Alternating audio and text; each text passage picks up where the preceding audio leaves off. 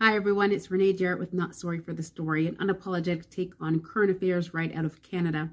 Over the past few weeks in Ontario, we've heard stories of emergency rooms having to shut down because of staff shortages. They've been saying that it's because of illnesses and different staff having to quit because of conditions. And there has been an outcry from associations towards the Ontario government and public health saying, do something, this is your fault.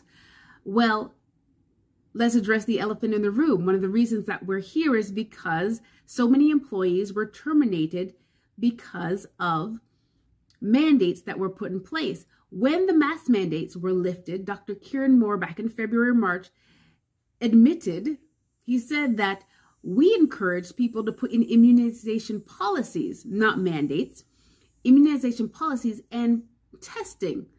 But when you have those that have minion minds, they're going to go to the extreme. And so we see the fallout today. The only way to have this be turned around is to right the wrong. That's it. Otherwise, we will see more of the same. And aren't we seeing that already in Western University? Do what's right, and you can't go wrong.